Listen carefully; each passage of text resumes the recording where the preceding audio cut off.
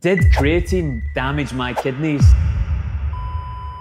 Hey, my name's Dr. Mike, and recently I got a blood test at my GP and I got a phone call from him a couple of days later saying, Mike, your creatinine levels are really high. What's going on? So a creatinine level is used to check your kidney function. And when doctors get the blood test back, they think that your kidneys aren't working as well because they're supposed to filter out this waste product. Now, obviously, I was a bit shocked because I keep really well. I go to the gym, I try and eat healthy. So I stopped the creatine for 2 weeks and did the test again. Guess what? Levels back to normal. So does that mean that creatine causes kidney damage? Absolutely not, but it can make it look like that on a blood test because when creatine is metabolized, it turns into creatinine, which is that waste product that builds up in your system. And that's what will make doctors worried when they look at your blood tests. But I've made no secret that I absolutely love creatine. And I noticed a difference when I came off of it from a repeat blood test. I've been using it mostly for going to the gym and for helping improve my strength. But there are so many new studies coming out now that it might be useful as a nootropic. And what does that mean? Well, a nootropic is something that affects your concentration, your cognition, and potentially your memory, which we'll talk about later. So in today's video, we're going to debunk the myths about creatine and we're going to look into where its benefits might come from. So whether you use creatine as part of your gym routine or you want to use it to improve your concentration and performance, I'm going to cover it all in this video. So what is creatine? Creatine is a natural supplement that's made in your body, primarily by the liver and the kidneys. And it's also found in foods like red meat and fish. And about 95% of your body's creatine is stored in muscles, mainly as a compound called phosphocreatine. But that other 5%, which is what we're going to talk about later on, is found in the brain. Phosphocreatine is an important compound. It's like the backup generator for cells. And why does it actually help? Well, you've probably heard of the compound ATP, which is the energy currency in the body. And when you supplement, you boost your levels of creatine phosphate, which helps your body produce more of that ATP. And simply, it's like keeping more in the fuel tank for when you need those bursts of energy. So most people know creatine from going to the gym because it's been used for a very long time and it's well studied. And creatine helps muscles contract harder. And it helps them recover faster because it generates more ATP by regenerating ATP during high intensity exercise. And studies consistently show that it increases strength, muscle mass, and short burst performance. And it's really popular in those sports where you need a short, sharp burst of energy, like bodybuilding, like football, like sprinting. But creatine isn't just for the gym. Remember earlier we spoke about 5% of your creatine stores being in the brain. We're now getting more and more evidence about creatine's effects on the brain, and this is really fascinating stuff. So we're looking at it as more of a nootropic, which is a brain booster if you like. And scientists are really excited about its effects on memory and mental clarity. And it looks like creatine plays a similar role in the brain to what it does in the muscles. So think about when your brain might need a burst of energy, like a marathon study session or when you're stressed. That store of phosphocreatine replenishes ATP and gives you that extra burst without needing oxygen. So what do the studies show? Well, clinical studies are showing that creatine supplements improves memory, concentration, and processing speed, almost kind of like an upgrade on your computer. For example, this meta-analysis showed clear benefits on memory, attention, and information processing. And this one found that in vegetarians that were given 5 grams of creatine per day for 6 weeks showed small but significant boosts of cognitive function. And this was looking at the 5-gram dose. So it will be really interesting in the future as they increase the dose to see whether that comes with any other added improvements. And there's been some real research in older adults as well, which suggests that creatine can improve short-term memory and reasoning. And it's especially promising for those that don't eat that much red meat in their diet or who are under a lot of stress, like those that might be sleep deprived. So that is really promising. So now that we've spoken a little bit about creatine, let's talk about how it works exactly. What is the biology?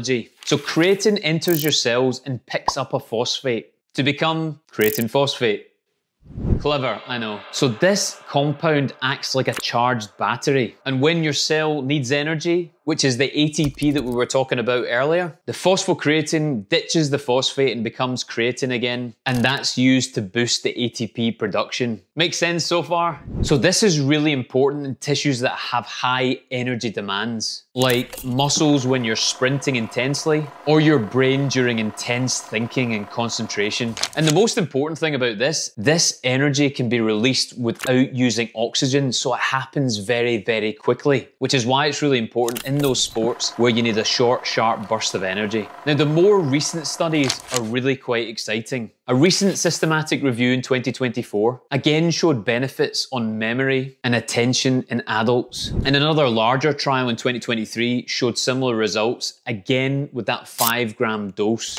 And one of the things that I find really fascinating is that in some of the studies, it showed that even one dose when you're sleep deprived helped people maintain their mental sharpness the following day, which I could be doing with. And that makes us think, does the brain absorb more creatine when it's under pressure? And that really is a fascinating way to think about how creatine might be improving brain function. Now let's talk about my kidney scare. So yes, if I saw my blood test with no background and no context, then I would be worried as a doctor, because a high creatinine level on a blood test can be an early sign of kidney disease. But if you're taking creatine, then this doesn't mean that your kidneys are failing. It's just that you've got more creatinine in your system because of the breakdown of creatine. Got it?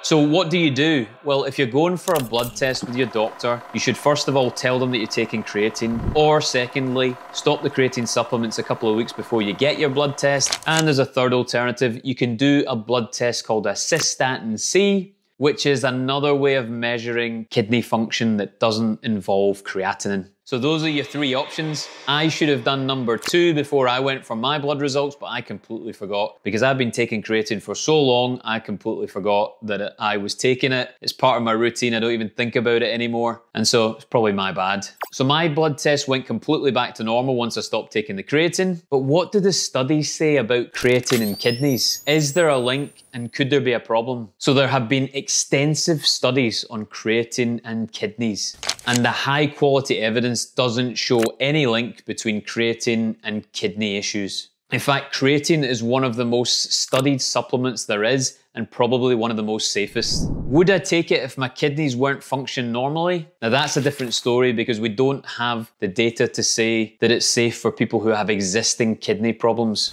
So always speak to your doctor, especially if you do have a chronic kidney issue. Okay, so what's the key points from going to see your doctor for a blood test and being on creatine? First of all, tell them you're on it. Secondly, just because your creatinine is high doesn't mean you have kidney failure.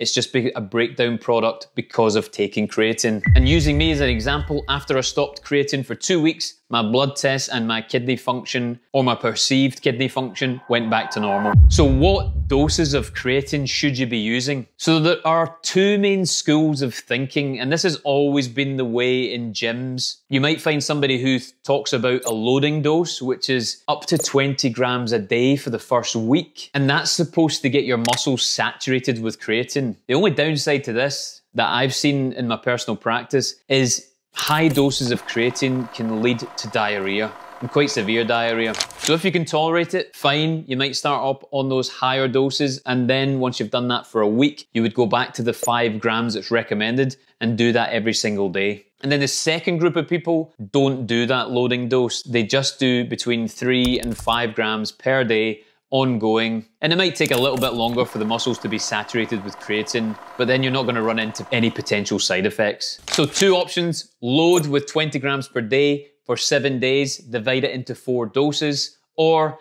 go between 3 and 5 grams per day ongoing. Whatever works for you, but always listen to your body. And always make sure that you're mixing creatine with enough water and you are drinking enough throughout the day.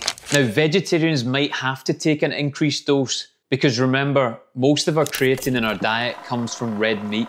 But actually, vegetarians that take creatine might actually see a lot of benefits. So you either load it and you take 20 grams per day, divided into about 4 doses for the first week, and then you go down to 5 grams every single day ongoing, or you're in the second category where you do between 3 and 5 grams and you just do that every single day. You don't need to cycle off and on of creatine, you can keep taking it every single day. So let's talk about the most common questions that I would get about creatine on my social media. Number one, do I need to worry about cramps or dehydration? So this has been looked into by the science, and the overwhelming evidence says that you don't really need to drink more than what your normal is when you're on creatine. It's not going to dehydrate you and it's not going to give you horrible cramps. Some people say, will it make me bloated? Well, this one is partially true because part of the way that creatine works is it draws water into your muscles. So yes, initially when you start taking creatine, you might feel a bit bloated,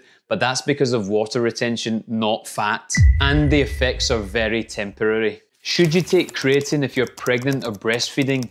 Absolutely not. There is no evidence to say that taking creatine when you're pregnant or breastfeeding is safe, and I would absolutely avoid. What about if you've got kidney or liver issues? Again, there's no long-term data to say what it does if you've got a chronic kidney or chronic liver disease. So my advice would be no, but if you really want to ask, you can ask your doctor who knows your own situation, or you can ask your gastroenterologist. Does creatine make you go bald?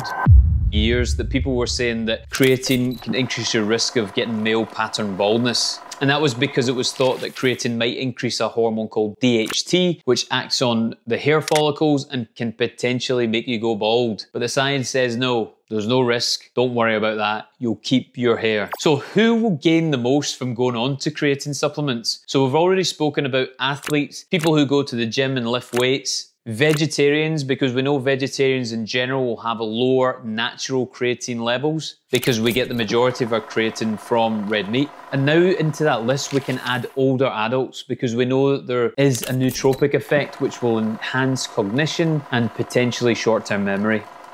And again, because of recent research, we can say people who are going through times of real stress, we know that by having extra creatine to use as fuel in the brain may help you get through it. So remember, creatine isn't a stimulant or a hormone. It's basically a supplement that helps you recycle ATP, which is the cell's energy source, a bit more efficiently. So here's the bottom line, and here's what you need to know from today's video. Creatine is one of the most studied supplements there is out there on the market. It has the science behind it. It has been thoroughly researched, and it is very safe. When you use it properly, it can make you push harder at the gym, but it might also help you through times of stress and improve your memory and cognition. But if you're going to get a blood test and you're taking creatine supplements, you need to tell your doctor.